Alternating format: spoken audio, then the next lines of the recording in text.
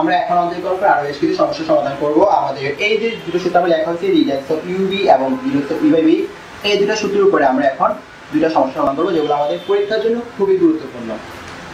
প্রথম আমরা যে সমস্যার সমাধান করব তা হলো এই সমস্যাটি, যেখানে একটা ফাংশন দেওয়া আছে, তাকে আমরা ডিফারেন্সিয়েশন করতে হবে √x + 1 √x - 1। আমরা এখন এখানে দেখতে পাচ্ছি x এর দুইটা ফাংশন কি আকার আছে, ভাগাকার আছে। তাহলে আমাদের এই সূত্রটি ব্যবহার করতে হবে। আমরা তাহলে কি করব, √x - 1 হোল স্কয়ার, এই যে b² b ফাংশনটা স্কয়ার হয়ে গেল। এরপরে √x + 1 ddx of √x - 1। তারপর লবের ফাংশনটিকে রেখে হরের ফাংশনটি ডিফারেন্সিয়েশন করতে হবে। এখন আমাদের ddx of √x সমান আমরা মনে রাখতে পারি 1/2√x। এটা আমরা এই সূত্র থেকে x to the power n এই সূত্র অনুযায়ী লিখতে পারি। তাহলে এরপরে আমরা √x - 1 হোল স্কয়ার √x + 1 আমরা মনে রাখবো ddx of যদি কোনো একটা কনস্ট্যান্ট থাকে তাহলে তার ডিফারেন্সিয়েশন 0। তো এখানে ddx of 1/2 সমান 1/2√x, যেহেতু 1 আমাদের একটা কনস্ট্যান্ট তাহলে 1 এর ডিফারেন্সিয়েশন 0 হবে। ddx of √x 1/2√x + 0। তাহলে আমরা এখানে ইউআই এর সূত্র অনুযায়ী অঙ্কটা সমাধান করলাম। এটাকে আমরা একটু সুন্দর করে সাজিয়ে লিখতে পারি।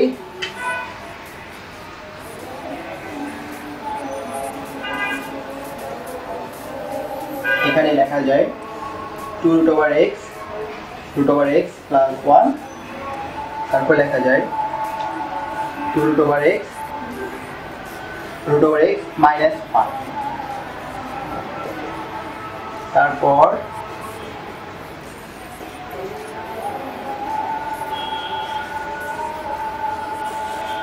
-√x + 1,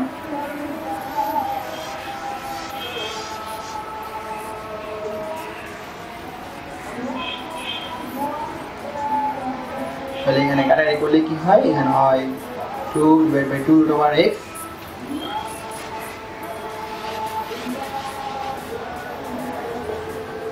আমরা এখান থেকে লিখতে পারি একবারে লেখা যায় 1/2x × √x - 1 হোল স্কয়ার। তাহলে আমরা এই সমস্যাটি সমাধান করলাম যে এখানে যদি ডিফারেন্সিয়েশন করে তাহলে এটা পাওয়া যায়। এবার আমরা পরবর্তী সমস্যা ও এই সমস্যাটা সমাধান করব।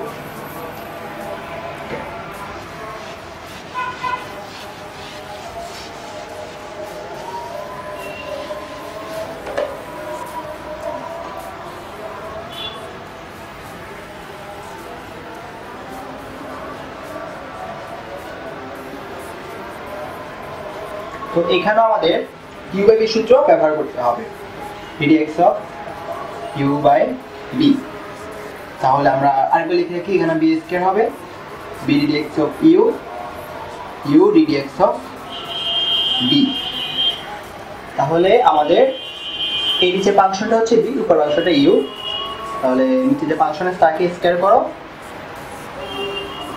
উপরের প্রথমে নিচে ফাংশনটাকে বাইরে রেখে উপরে যে ফাংশনটা আছে তাকে ডিফারেন্সিয়েশন করো, তারপর উপরের ফাংশনটাকে রেখে নিচের ফাংশনটাকে ডিফারেন্সিয়েশন করো। আশা করি বোঝা গেছে ব্যাপারটা। আমরা এখানে ddx of u/b সূত্রটা ব্যবহার করলাম।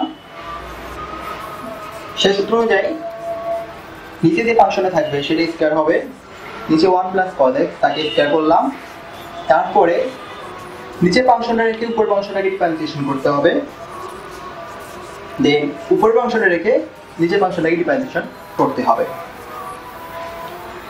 এবার আমরা দেখো এখানে আমাদের x sin x, তাহলে এখানে কিন্তু x এর দুটো ফাংশন কি আকার আছে, গুণাকার আছে। তাহলে আমাদের এখানে কি করতে হবে, ddx অফ ub অ্যাপ্লাই করতে হবে।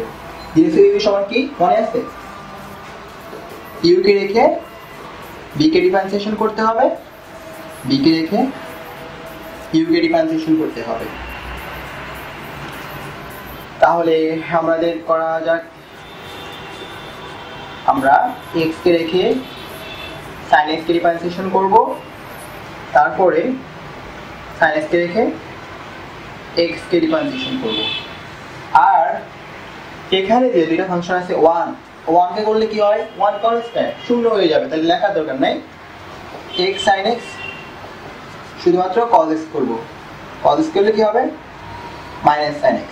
আমি আগে লিখে দিয়ে আসছিলাম যে ddx অফ cos x করলে কি হয় মাইনাস sin x।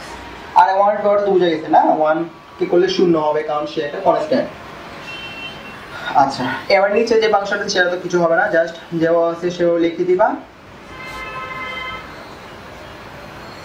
এরপরে আমরা এই যে এখানে কাজটা শেষ করি, 1 plus cos x sin x কে ডিফারেন্সিয়েশন করলে কি হয় cos x, x করলে কি হয় ddx এর x সমান কি হবে বলতো 1। আমরা ddx এর x সমান কি হয় 1 কেমনে হয়, তাহলে যে 1 উপর 1 আছে x এর উপরে, তাহলে এই 1 টা রেখে উপরে 1 মাইনাস 1 সমান কি হয় 1 ইনটু x টু দি পাওয়ার 0, তাহলে 1 ইনটু 1 দ্যাট মিন্স 1। আমরা এরকম মনে করি না যে ভাইয়া এখানে dx আছে এখানে dx আছে কাটায় থেকে 1 হয়েছে, এটা না কিন্তু।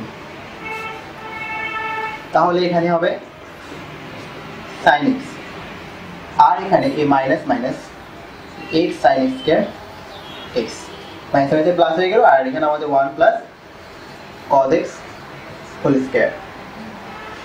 বাকিটা আশা করি তোমরা পারবা। তারপর আমি শেষ করে দিচ্ছি, আমরা এখানে গুণ করে দিব x cos x, তারপর আর কি করা যায়, 1 এর সাথে গুণ করলে x স্কয়ার, 1 এর সাথে করলে sin x, তারপর এখানে হবে x cos square x plus cos x then plus x sin square x যে 1 plus cos x whole square। ওকে, এবার এখানে কোনো কিছু কাটা যায় কিনা দেখা যাক। এই দুটো থেকে আমরা x কমন দিতে পারি, এইখান থেকে আর এখান থেকে x কমন নেওয়া যায়, তাহলে কি হয় cos square x plus sin square x। তারপর আর কি করা যায়, আমরা এখানে x cos x এখানে cos x আছে, তো দুই জায়গা থেকে আবার cos x কমন নেওয়া যায়, তাহলে কি থাকে x plus sin x plus sin x 1 plus cos x whole square। এটাকে আমরা 1 লিখতে পারি, আমরা একটু বড়, তাহলে আমরা এরপরে এই যে এখানে 1 লিখতে পারি আর এখানে sin x, তাহলে এটাকে এও লেখা যায় x plus sin x, আর এখানে কি আছে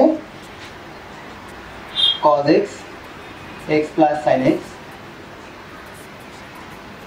তারপর 1 plus cos x whole square। দুই জায়গা থেকে x plus sin x টা কমন নেই, তাহলে কি থাকে 1 plus cos x, নিচে 1 plus cos x whole square, কাটা এর কি থাকে উপরে থাকে x plus sin x, নিচে 1 plus cos x। তাহলে আমরা এই সমস্যাটা সমাধান করে ফেললাম। আমরা আরো বেশ কিছু সমস্যা সমাধান করব পরবর্তী ভিডিওতে। ধন্যবাদ।